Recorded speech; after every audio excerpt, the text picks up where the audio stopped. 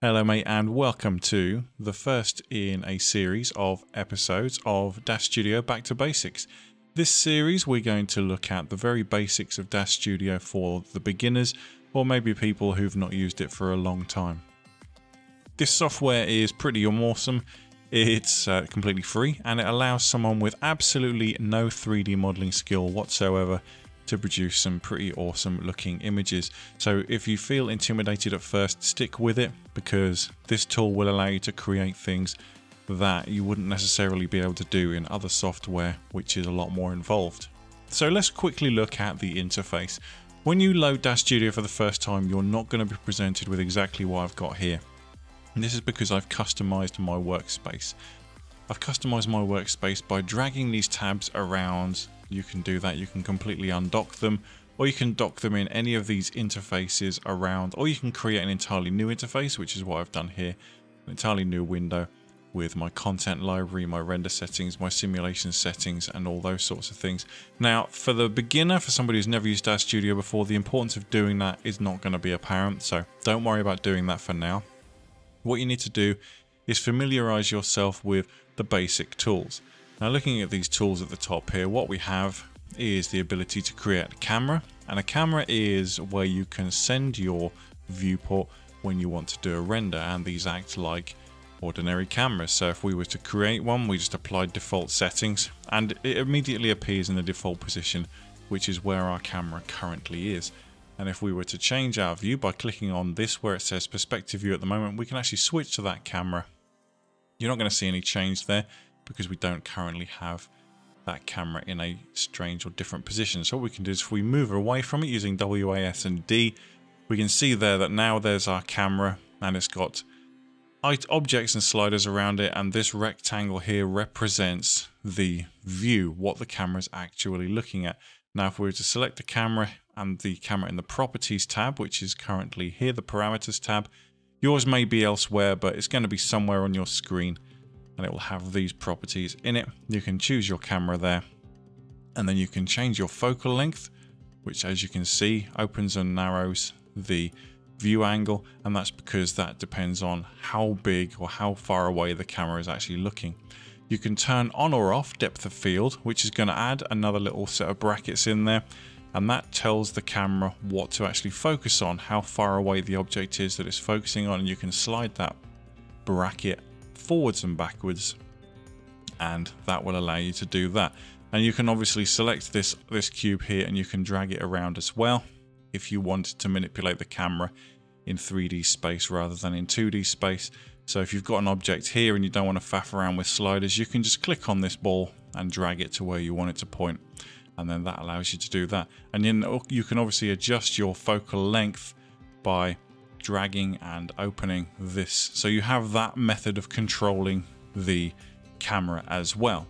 Now I'm going to delete that camera just by pressing delete from our scene, and as you can see, it's disappeared from our scene tab. And then if I click on this icon here, it resets our camera back to the default view. The other icons that we have up here are the ability to create a new distant light, which is how you can emulate sunlight, for example. You can create a light source that's off at infinity distance in space, and you can choose which angle the light is coming from. You have the ability to create a new point light, which is just a small object. For example, you could use it to create a camera or something like that. You can have a linear point light, which changes the amount of intensity around it is omnidirectional. You can create a spotlight, which is exactly what it says on the tin. Think of it as a camera with similar controls to a camera, but instead of receiving light, it transmits light instead of a certain intensity.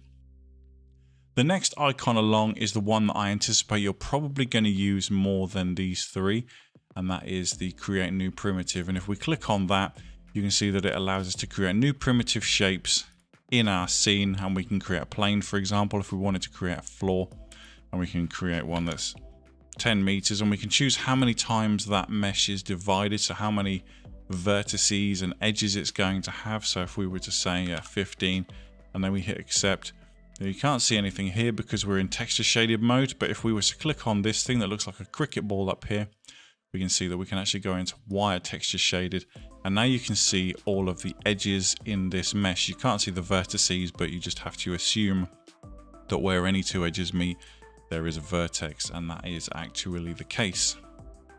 Next along, we have the ability to create a null, which is basically a point in 3D space that has no mass.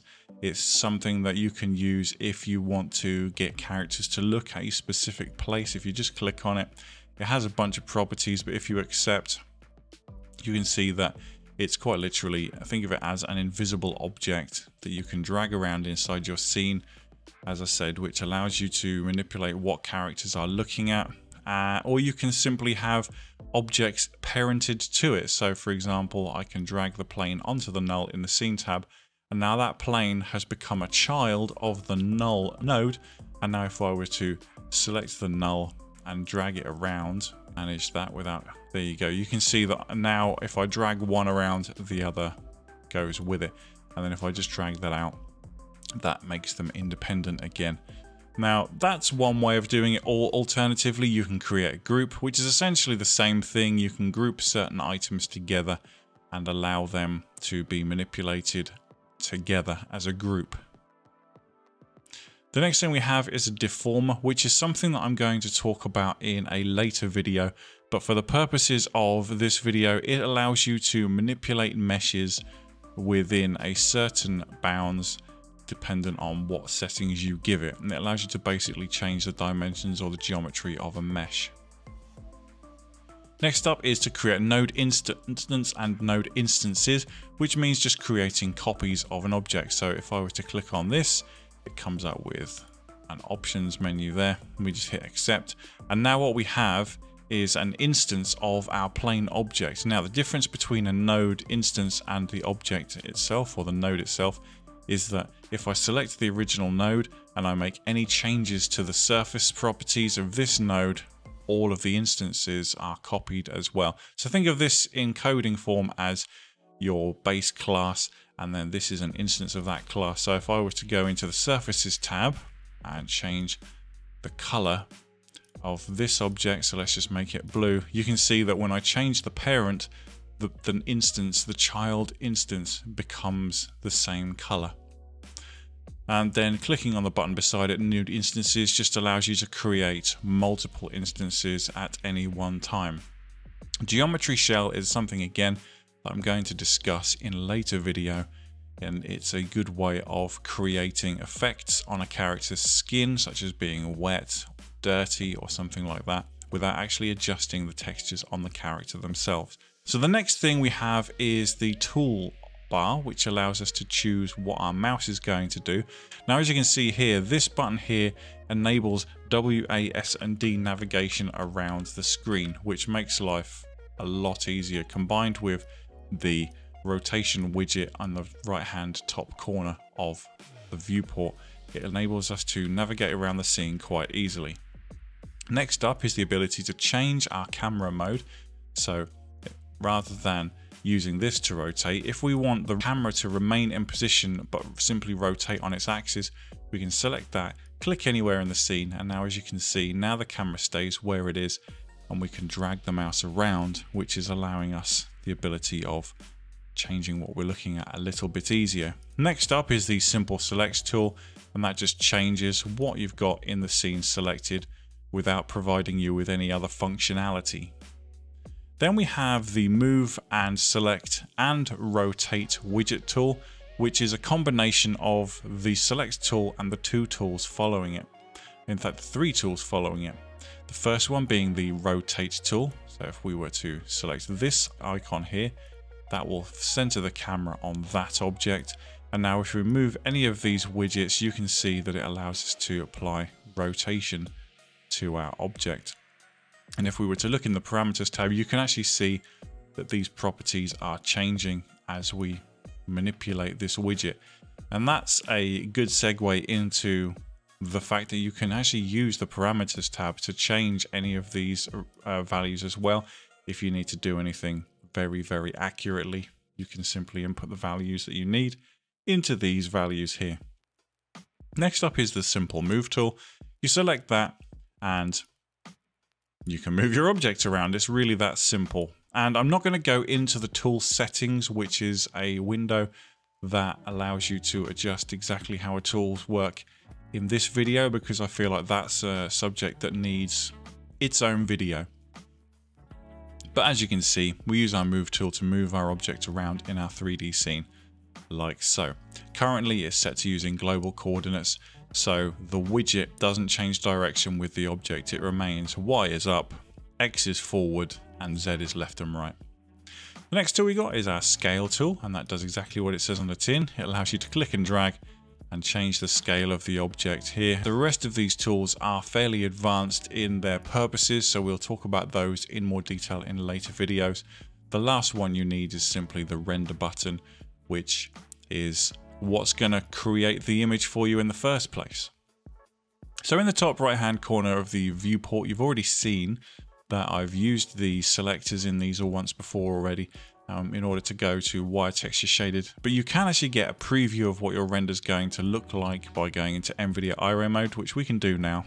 And as you can see, with the current render settings that we have selected, if I go into that mode, it's going to do a little preview render in here. It's not 100% accurate to what you're going to see when you actually hit the render button, but it's pretty damn close. And that's a great way, a great guide of checking out whether your lighting is working or not. It does take a few seconds, depending on how much stuff you've got going on in the scene, to be able to see that render preview. But it's definitely worth using if you're taking your rendering seriously. Gives you an opportunity to check out, make sure that you've got everything set right in the first place.